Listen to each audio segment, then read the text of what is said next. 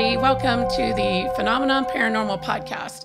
And we are a family paranormal investigative team and found ourselves during the pandemic a little going stir crazy. So we decided to do this podcast so we can at least talk about all things paranormal that we love.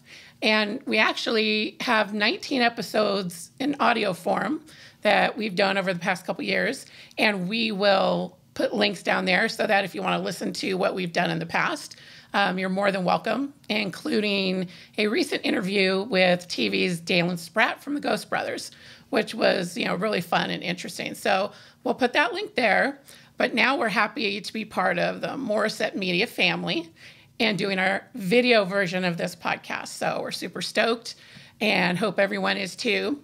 So today, I'm going to introduce everyone here in the crew, so get to know us a little bit, and then we'll tell you what we're talking about. My name is Christina, and I'm the lead investigator for the team. I'm Allie, and I'm a bit of an empath, but I also am an investigator on the team and do a little behind-the-scenes work. Hey guys, I'm Anthony. I'm the lead researcher, an investigator, and tech expert. All right, so that's all of us.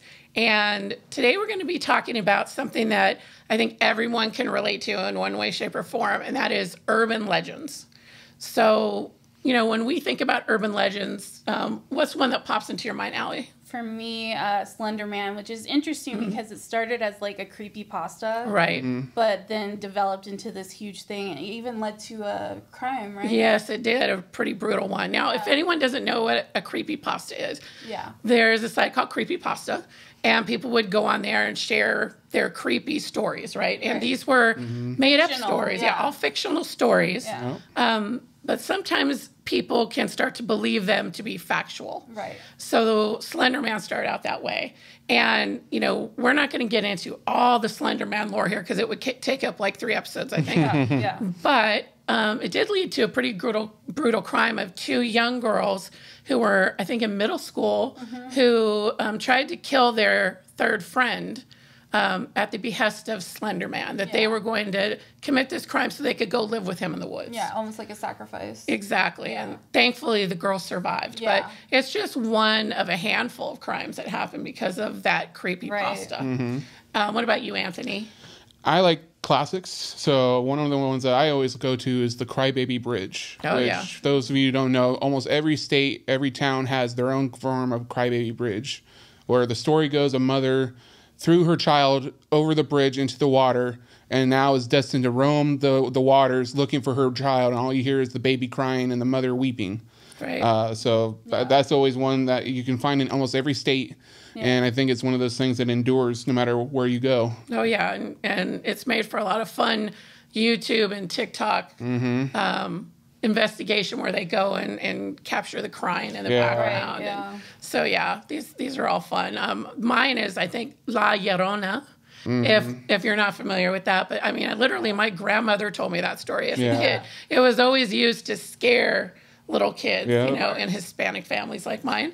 And so, but that one is, of course, the weeping woman who, had been spurned and then killed her kids and then kept going looking for them. And if you hear the crying out there by a body of water, you better go the other way because she's going to try and take your kid or hurt you. There's even a clip recently of a town in Mexico where the whole town came out at night because you could hear the screams of a woman. And it was very audibly found, and police actually went into a building and found a dress. Yeah, like a nightgown or something. And it's so believed in this town, in this country, that they burned the dress in the middle of the street to try and ward off the spirit because they were so afraid that La Llorona I remember that clip. That was like bone-chilling screaming. It was really creepy. Whether you believe it to be true or not, I mean, just the screams alone are chilling. Absolutely. Yeah. So, well, today we're going to actually try and focus a little bit on our local urban legends. Yes. Right. And we're in the Richmond, Virginia area here. Tons of history in this. This is the birthplace of our country. We have a lot of wars and, battlefields still here. We have a lot of areas for a lot of wrong that was done. Yes. There's so many haunted locations here in this area. So it also brings with it some urban legends. Yeah. We're going to talk about 3 of them today. Yeah. Allie's going to start us off. So why don't you tell us the first one we're going to talk about? So I actually want to start by referencing Hollywood Cemetery, which is the major cemetery out here in Richmond. There is supposedly resides the Richmond Vampire. Mm-hmm. So a little about him, there is a mausoleum there where it's marked W.W. Poole. Okay. And there are creepy things about the mausoleum itself. It's marked with just the date 1913, which is supposedly when W.W. Poole's wife died. So not him. Okay. Just the 1913. So there's no birth and death date. There's no birth or death date. So that leads some people to go, okay, is he immortal? And he would be a vampire, right? Of course. Even people take the WW on the outside and go, that looks like fangs.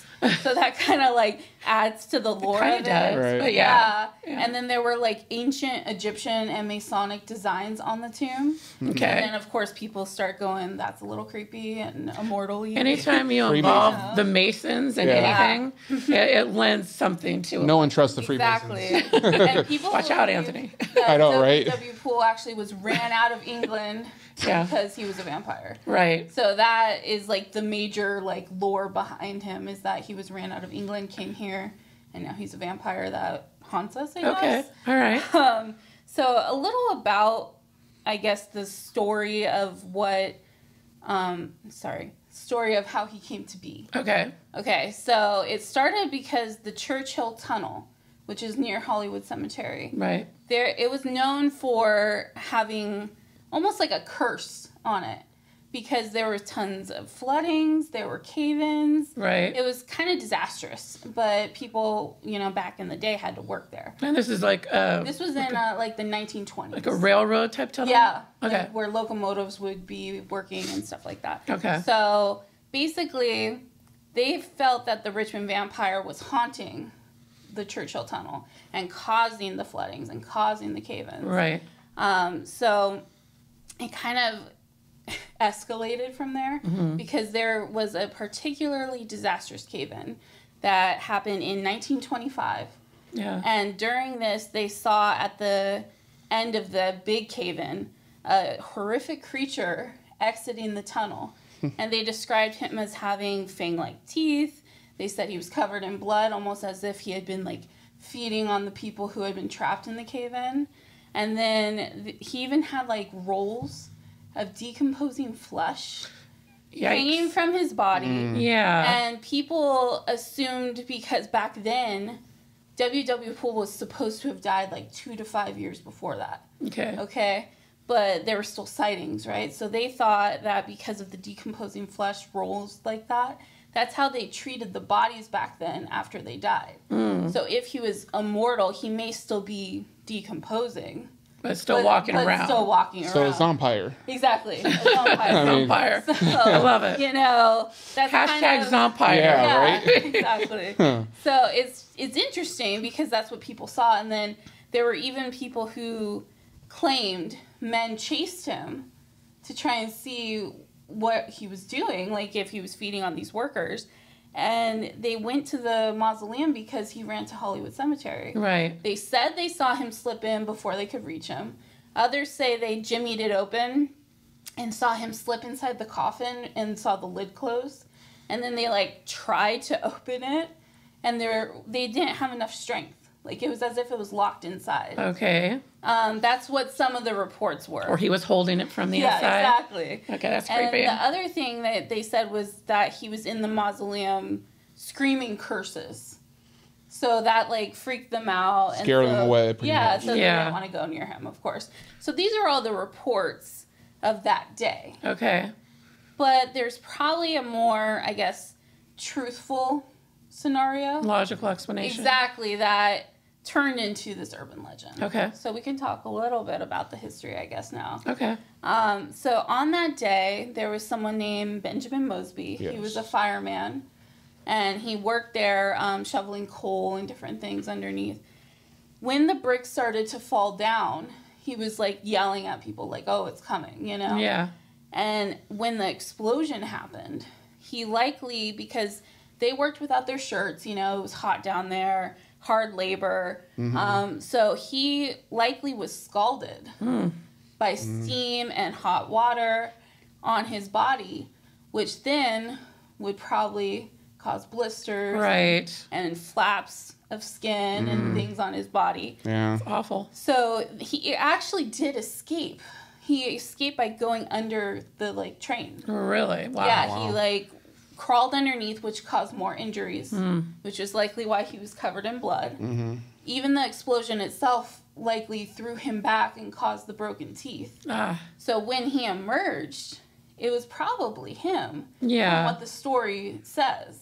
And he emerged and was, you know, in severe shock. Yeah. So when he approached people, he was very calmly just saying, "Can you please let my wife know I'm okay, not to worry, you know, I made it out," type thing. But what happened is he had collapsed and he was just completely... God, that's sad. Yeah. It's really sad. And people just tried to help him, of course, but there wasn't too much they could do except for send him to the hospital where he later died. Yeah. But some of the story goes back to the vampire because of how he looked. They even saw him try and like run towards the James River. So that was where the whole kind of garbled retelling came in of him running towards the cemetery. It was actually him running towards James River, you know? Right. So things like that. Yeah. I think this is going to be a theme for each of the stories that we're going to tell today. Yeah. But, you know, urban legends are very much like a game of telephone. Yes. Exactly. Okay, so everyone's played that as a kid, right? And the circle on this story is totally different. Yeah. So you get one piece of fact that you start out with, like a factual, you know, event or what have you, and it can get turned over so many times that by the end of it, you don't recognize what happened. Right. So urban legends can be fun when you're a kid, but then as you get older, like you hear this story of this fireman, you're like, man, that's horrible. It's sad, you know? Yeah. But this gets even more involved, though, now Yeah. after the fact, because then we go into missing body parts and so forth. Right. So, like, with W.W. Poole, he was actually just a man in Richmond. He was born in Mississippi in, like, 1847. Right. Came to Richmond in the late 1860s. So he wasn't from England. He wasn't from England. He was definitely not. And when he came here, he actually became a successful accountant. Okay. So he was a successful member of the community, in other words. He was a Freemason, Still a ironically. Freemason. Who wasn't back in the No. day? Exactly, which could explain the Masonic design, of course. Sure. Yeah. And so basically, he was normal. He died when he was 75 from pneumonia, which was around 1922, actually. Right. And his wife had died in 1913. They had 4 kids. You know, he was very just like an average guy. Yeah. But because of this vampire lore, you know, it turned into the urban legend. And even like by the 60s, 70s, you know, college kids local were, you know, telling this story of W.W. Poole, the vampire. And they were going to, you know, his mausoleum and trying to either like prove something to their friends because they like are approaching it, or some actually broke in for medical students and took parts of his body. So the ironic, there's a souvenir for you, right? Yeah, exactly. So the ironic thing is, even though now people still claim to have like sightings of him and go to the tomb because it's W.W. Poole the vampire, he's not even in the tomb anymore. They moved him and his wife Oh, wow. to a different section of the cemetery. We can't blame them. Because, people were desecrating basically where he was, you know? Wow. So he's not even there at all. He's not there. So I'm sure he's definitely not a vampire. Yeah. But the interesting thing about the sightings is, okay, does that mean it's thought form? Yeah. Like we've talked about before. We're going to have Anthony get into the thought form thing after he tells his story. Yeah. But that's also going to run true in all of this. Yeah. Yeah. You know, not just the game of telephone, but the after effects of the fear of these urban legends and what it can maybe do. Yeah. I think it's like a perfect storm in a way, because you got the fear aspect, you got the thought form that it comes from that, and we'll get into what those are in a minute. But we also have the paranormal activity itself, the energy that's built up as a result. Right. Because think about, you got these 2 men who lived completely normal lives. Right. One who died trying heroically to save other people by warning them that this class was happening. And then years later, you have all these people telling this story of, you know, a vampire.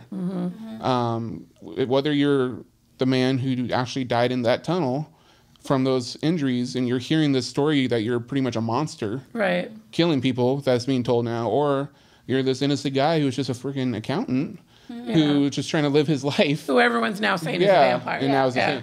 Look, think about if you are hearing these stories as these people, wouldn't you be roaming the cemetery too, like trying to say, "Hey, this isn't my story. Tell it right." That's true. You know? And I mean, there have been accounts of stuff at the tunnel, right? Yeah, More so than at the cemetery. Exactly, because people have walked by the tunnel and heard screams of, like, get me out of here. Or locomotive wheels screeching down there. And different things like that, you know, very loud, as if it's like a super haunted zone because of what happened. I mean, when you have a tragedy like that, something really like... it leaves an imprint. It does, yeah. Especially because, after he warned them, everyone trying to get out of that tunnel, it was pure chaos, Yeah. Oh, that's because right. they were, when they're trying to get out, everyone's so desperate to be the one that escapes before the tunnel collapses. The stories were that they were pulling knives that they had on the job and slashing each other so that they would trip the other person and they would get ahead. Wow. Exactly. I mean, it was pure desperation and chaos. It was that fight or flight instinct kicking in. And that much energy build up over time from that kind of mark, for sure. Oh yeah, it's like an imprint on the environment, So wow. That's one of those stories that just, like, I've heard it already. Okay, I know all this stuff. Yeah, gives you the chills when you hear it again. Because I mean, I can't even imagine being in that position of just trying to fight for your life and having to fight other people that you're trying to help. Yeah. So, God, that's horrible. And some people weren't even recovered because they had to, like, abandon the rescue mission because at the time it cost too much money. Oh, wow. And they didn't feel like it was worth it. In other words, the people who were in charge, which is really sad because there's probably still to this day bodies down there that were never recovered. Wow. I mean, that much unrest, that they never were found. Yeah. That's another imprint that, can drive that energy to act up. So people hear those screams or the vampire is seen. Yeah. I mean, that's a lot of energy buildup, man. How?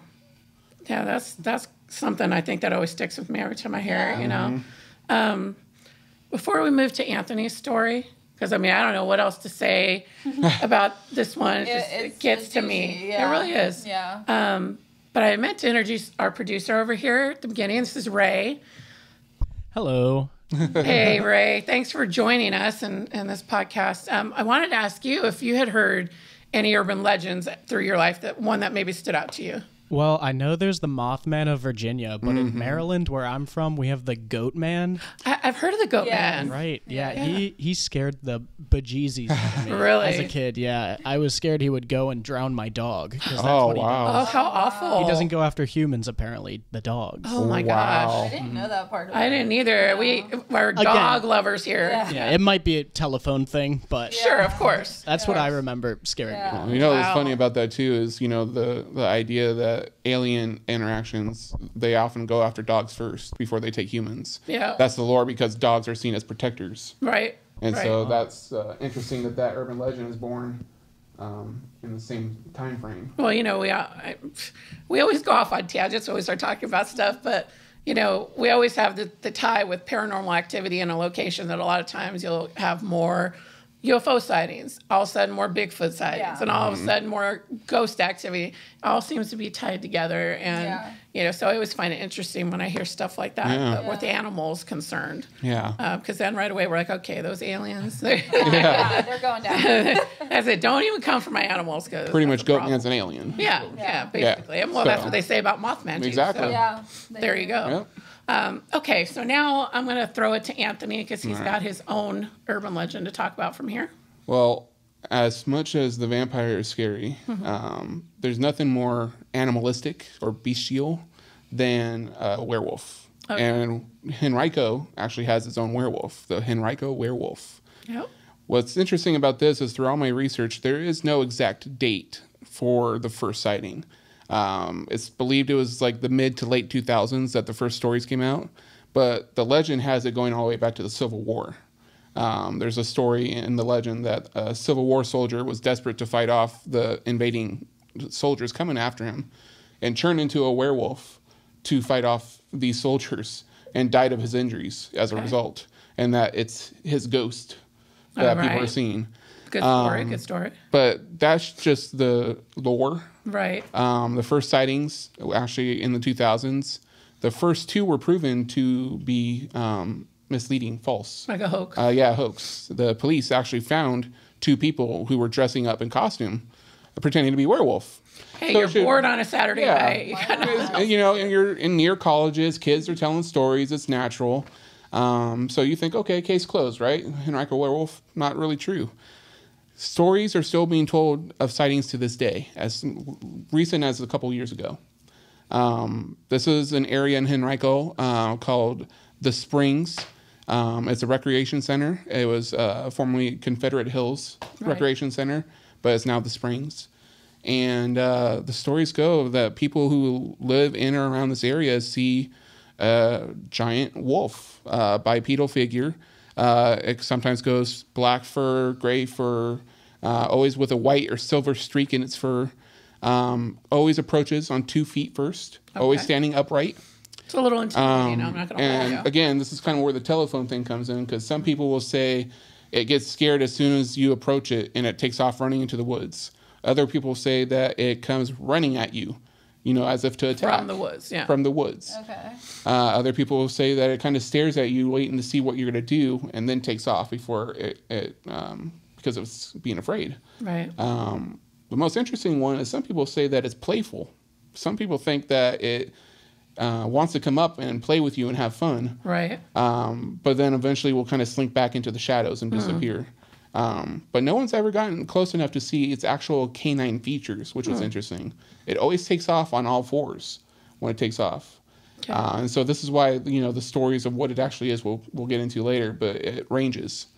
But that's the Henrico Werewolf. So there was never like an attack or anything like that? No, it's never been proven to actually have a physical interaction with someone, which is interesting. Right. However, there have been daytime and nighttime sightings of actual packs of white dogs roaming the area, which is interesting. And we'll include notes in our links down below of our sources. Okay. But there was a story from a woman who, used to go to her husband's house when he was a teenager and they were living at his parents' house. And they would be in the backyard, just smoking and hanging out. And all of a sudden, this pack of wolf-like creatures would approach, all white and silver. But they would ignore the people. They weren't looking at the people when they walked by. They were walking past them. And what they said was it was eerie because they were in a trance-like state. They were kind of like mesmerized by something, almost as if something was leading them or calling them to a different location. Okay. And it was to the point where the people just didn't exist to these creatures, which was weird. Kind of an eerie vibe, I guess. Very, very eerie. So that was the biggest sighting that I could find. Okay. In my research. Modern day. But it's interesting because the area itself has a lot of history too. One of the people who came there actually built the springs because the area is known for its natural springs. Right. Yeah. And he brought his wife there to heal her because she was sick. The illness is not known. But he actually helped build the electric railway from Richmond to a local cemetery during the Civil War.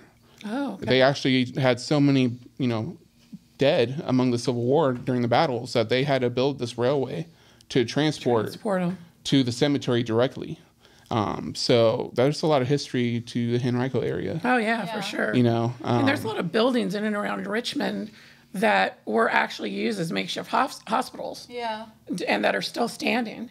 So that's where a lot of the paranormal activity that is reported tends to come from. Right. Or areas like this and areas where there were battles and transporting the dead, Yeah. Well, that's where kind of the energy buildup comes in because of all that death and all that, history that's involved. Right. And that energy can also lend itself to helping, the thought form. Right. Things. Yeah. Now, thought forms, we mentioned this a couple times already in the podcast, but there's a couple of different thought forms that we can get to. There's a Tibetan thought form that is called a tulpa. A tulpa is something that a singular person creates and it kind of forms its own identity, its own personality. It has like a free will. It's kind of like if your imaginary friend became free thinking, Right. you know. And then there's an egregore. Right. An egregore, I think that's what we're dealing with in these cases here. Right. An egregore is a collective group of people will put their energy into believing this story, and actual entity will form to make it so that these things actually do exist. So, for instance, the vampire. Right. The story is told so many times from so many people, whether it's college kids or locals coming through, that all that energy collectively brings this vampire to life, not in flesh and blood, but in energy form. Right. And so when you see sightings in the distance of a vampire dashing through the cemetery, or you hear the sounds of the werewolf at night, that's the energy buildup. That's a thought form haunting. Okay. Right. It doesn't make it any less real. Yeah. It just means that it didn't exist. Created differently. Yeah. Well, a good example of this, and we've talked about this, and you can explain it more, is the Dybbuk box, Oh my gosh. which we've talked about before. But I'm going to let you explain that theory. Yeah, we'll probably have to do. We have an episode where we talked about all the details previously, but we'll have to get into all the details more in a future episode because it's such a loaded thing. Yeah. Pretty much the Dybbuk box was a story about this person was selling a box that supposedly was Jewish connected. And the mythology was that the Jewish community had sealed a demon inside of this box using wax and their They had a whole ritual. A ritual. Yeah. And they sealed the demon in the box, and then the box somehow got sold out of the family. And a person bought it At an estate sale. Right. And opened the box, and the demon came out and started attacking this guy and his family. Well, it turns out years later, He does what you naturally do, right? You put it on eBay. He put it on eBay. He sold it. Years later, it's now owned and featured as one of the centerpieces of Zach Bagans' museum in Las Vegas. Right. For those of you who don't know, Zach Bagans, well-known paranormal investigator. Leave it at that. And so the Dybbuk box has now been proven from the original poster on eBay to be a made-up story. There is a Dybbuk in Jewish folklore, but it's not a demon. It's a ghost. It's a person. It's the spirit of a person who kind of is just wandering. Yeah. Right. So this guy made up a story because he wanted to sell this box, and he was trying to create the lore. But he saw how out of control it got, because now there are thousands of people selling different Dybbuk boxes, claiming that they have demons inside of them. Yep. And it's also kind of appropriated Jewish folklore and Jewish culture. And so he came out to say, hey, I made this up. This was a false story. But you can't dissuade people who already have this in their minds, much like the urban legends. Yeah. They fully believe every Dybbuk box has a demon in it. They just do. It's so out there in the culture now, in the world, that it's ingrained into the fabric of our society now. Right. As one of the urban legends. And because of how widespread it is, that culture, that energy buildup has formed thought form hauntings. Yeah. There's, a case that we know of because we follow another group of paranormal investigators, and we've covered this before in another episode, so you can go watch and listen to that. But pretty much this group was called in because this guy claimed to have a Dybbuk box with a demon haunting it, and he was very convinced he knew the exact name of the demon. He knew what was inside of it. So these investigators took the box, and they managed to get an MRI scan of what was inside of the box, and it was all modern day stuff. Yeah. All stuff that was bought modern day. Yeah. And yet they were still getting interactions with some sort of energy entity. Yeah. So what they came to find out was that it was a thought form entity. It was created. So many people had been told the story over the last few years that it really came to life, and it thought it was a demon. But the second they started treating it as a regular person, as not a demon, the negative interactions started dying down. Fear was driving it. Fear was its driving force. And once you took the fear away, it became a normal box with a little energy still attached to it, but it wasn't harmful. It wasn't scary. Yeah. And that's what I think is taking place here. The same kind of thing that was happening with these Dybbuk boxes. Right. Areas can have the same effect.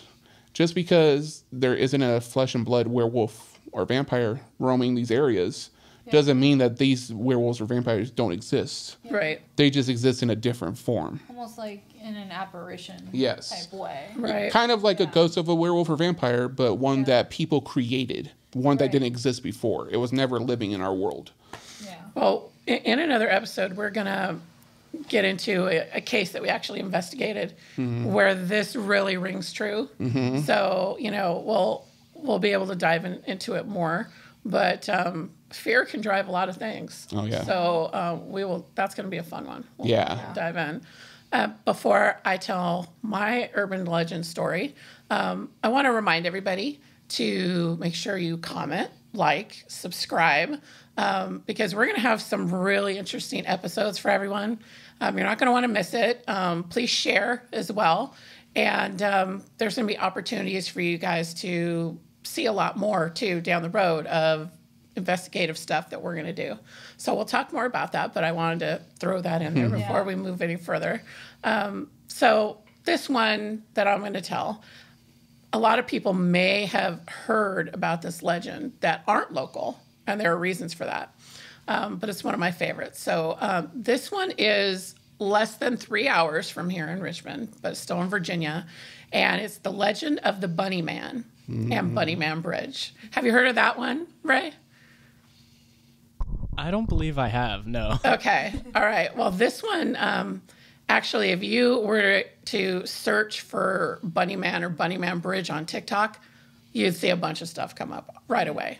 The legend of the Bunnyman, God, it takes on so many forms. This can go way back to, like, I think it was 1904. Well, here's what I'm going to do. I want to read to you what the current urban legend is about the Bunnyman, and then we're going to go back in time. Because the story is just as important as absolutely. It's like it's kind of like Bloody Mary, and you'll see why I say that. Okay. At the stroke of midnight on Halloween, a killer in a white rabbit suit awaits. Lore has it, if you speak his name 3 times, he'll appear. Bunnyman, Bunnyman, Bunnyman. But don't expect to survive. He'll slash your throat and leave your body dangling from Bunnyman Bridge. That is the current urban legend. It's a little disconcerting. It is a little disconcerting. All the best urban legends always have that, though. Of course. Even made up ones that we know, like Candyman. You know. Yeah, of course. I think it drives that fear up because it challenges the person to go, okay, I'm the bravest one. I'm going to be the one who does it. I, as a child, had sleepovers where, we're going to go play Bloody Mary. And I had the perfect setup in my house, let me tell you.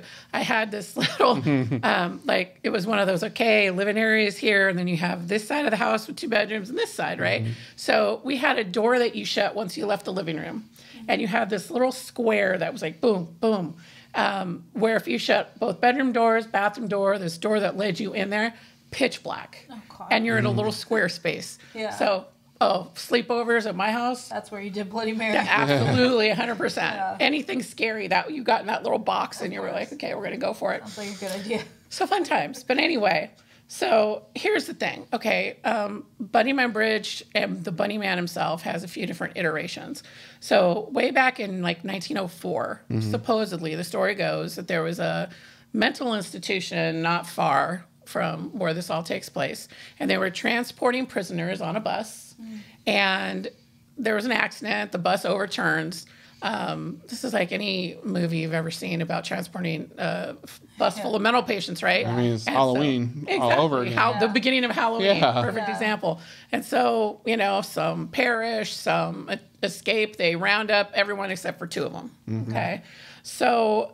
There's one that they say was, obsessed with rabbits for whatever reason. He was obsessed with rabbits.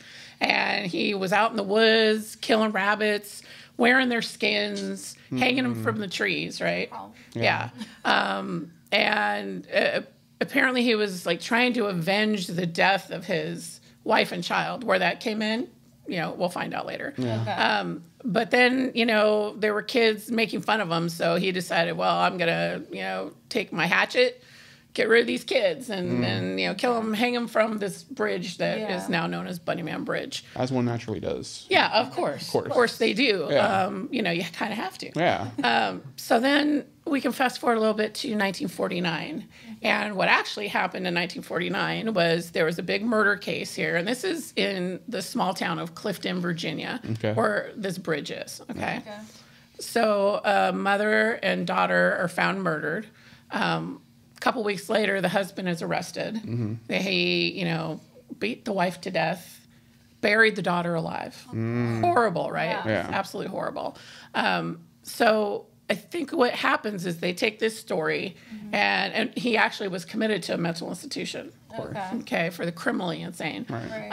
So now it becomes, he went back in time to 1904 and escaped. Yeah. Right, and then he's going to avenge the, you know, connected. right. Yeah. So we take little bits of these events. Yeah. Right. Don't even know if there really was ever a bus that overturned us Well, of and course. escaped, but you know, we're going to put that in the mix. Yeah. Okay, so then now we have another one, which is that this guy escaped currently in like modern times from an insane asylum. He throws axes or chainsaws at couples that park by the bridge. Right? Okay.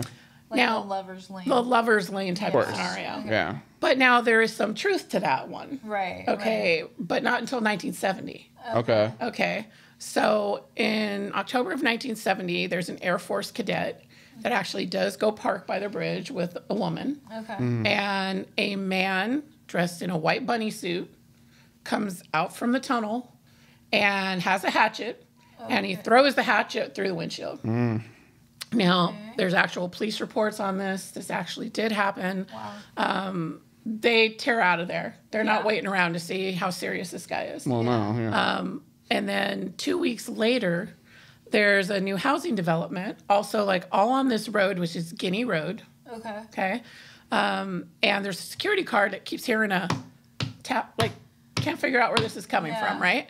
So he finally sees someone who's very tall, dressed in a white bunny suit, taking a hatchet and just chopping away at one of the beams on the front porch that's being built on this unbuilt house. And the guy, they kind of make eye contact, but he can't identify the guy. He's got a bunny head on. The bunny gets scared off and runs into the woods with his hatchet. In neither account was the suspect ever found. Okay. You know what it reminds me of is the clown sightings years ago. Oh, yes. When people absolutely. just dressed up as clowns with their weapons and started, but they were never found. No. They were You know? trying to scare Yeah, the that was Jesus out of terrifying, everyone. right? Yeah. So, So go ahead. Were you going to say something, Ray? I just remember that. That was terrible. Yeah, right? That was it was so widespread. So, yeah. I mean, some of the videos that came from those ordeals were terrifying. Yeah. Especially as someone who growing up always had a fear of clowns. So they never caught the bunny man that did those two things in October of 1970. But, you know, that kind of really adds to that mystery and that lore of, it, you know, was this a young guy? Is this man still around? Is he, you know, running around with his hatchet? So what now was starting to happen, especially pre-pandemic, is, you know, this story is so built up now that there are, you know, people that go down there on Halloween to try and get a glimpse of the Bunnyman. Of course. And so the local police department would have to go stake out Bunnyman Bridge so that they could make sure, well, you know, we don't want some copycat coming down here and, you know, terrorizing people who are coming to see the Bunnyman, or someone's going to get hurt, and they'd have to try and keep people away. But even like to this day, there, you know, are young people or young, you know, amateur paranormal investigators who want to prove that they could go down to Bunnyman Bridge Of course. and walk down that tunnel and say the Bunnyman's name 3 times. You know, I saw one on TikTok that just, you know, these 3 people start walking in and they hear a noise and, oh man, you never see 3 people run so fast out of this tunnel. You know, so, you know, this has gotten to the point though where it's so widespread that it was featured on an episode of Scariest Places on Earth. Classic. The classic show, right? It also has had several movies based off of the Bunnyman legend. Yeah, there's some right now on Tubi that are available. You can watch Bunnyman Massacre, and they all put their different spin on it. And a lot of young co-eds are murdered and all these different things. But the best one that I saw is much more recent. And someone actually had the sense to, because it added to some tourism for Clifton, Virginia. Of course, kind of right? like Mothman did. Yeah, exactly. Yeah. They have a Mothman festival here in Point Pleasant, right? Yeah. So it's very similar to what happens in Clifton. So this guy opened up a Bunnyman brew pub. Oh, of course. Right 3 miles down from Bunnyman Bridge, right on the same road. And he says Wasn't he in the military as well? Yeah, he was also an Air Force cadet. Isn't that funny? Right? So full circle. Yeah. But he says people actually come in there dressed as the Bunnyman. Oh, wow. So I Taking mean, the love and obsession a little far, but a little bit. Yeah. But it works, right? Yeah. It's probably if tourists want to come and see Bunnyman Bridge, where are they going to go to get a bite to eat and get some beer? Yeah. I'd be interested to see if the energy buildup only extends to Halloween or if it could be like any time because of how many people go there now. It could be. I kind of want to go investigate. Better to go in the off season, right? Yeah. Everyone's going on Halloween. Yeah. Go on Easter. Yeah. Another bunny opportunity. Hey. So yeah, I mean, that one's always one that I really like and is kind of widespread, and a lot of people know about it all over the country. Yeah. So, so we were gonna talk a little bit about we talked about the egregore thing, but to me, this is one of those things that it's like with all of these stories, you could take that and say, are people's fears driving these legends to just keep going and going all these years later? Yeah. I mean, I got to think that it does because, we've been to a location that was a haunted location that once, that's where you're getting scared all the time, the time. And when the pandemic hit and there were no patrons going through, that fear factor all of a sudden kind of hit this weird level and weird vibe. Yeah. And they were like, why aren't we able to scare people anymore? And the real activity begins, you know? I mean, it takes a life as its own. Yeah, it really does. I mean, that's the thing about these thought forms, they're not, they're not robots that are pre-programmed to act a certain way. Once the energy is put out there, they believe themselves to be, sentient and alive in their own way. Yeah. They, maybe they don't understand that, they exist purely from our thoughts or whatever. Right. But they do think. And so when they don't have that expectation of what they're supposed to do and what they're supposed to have as far as interactions go, and that stops. Right. Yeah. What do they do? Yeah. Where does their energy go? Yeah. Does it dissipate or does it go looking for what it's missing? You know? Well, I think, on our next episode, we're going to reflect a little bit about something we talked about on our very first podcast, which is the quantum consciousness theory. Yes. Yeah. So I'm not going to get into it, but, in our opinion, that could be something that's driving hauntings, period, in various forms. So it challenges that idea that a ghost or a spirit has to have died on a property. Exactly. Right. Because that's always the thing. Everyone thinks that, someone died here, that means their spirit must be here. And they're trapped here. They have unfinished business. But don't get me started. We'll get when we get into that episode next. The quantum consciousness kind of pushes that limit. It really does. So. Well, I was going to give everyone sort of like a glimpse real quick onto what they can maybe expect. We're going to be doing some investigative stuff here, like during certain episodes. Right. So certain techniques that we would maybe use if we were out in the field and do a little experiment here with Allie as sort of our conduit for that. I'm a bit sensitive when it comes to just a little bit. So. Yes. The things she gets are pretty amazing. So yeah, it's kind of a sight to watch. So we're going to do that in the next episode as part of what we're talking about here with this whole quantum consciousness thing. And we're going to have some good interviews coming up. We are going to talk about other topics like this that have to do with the paranormal.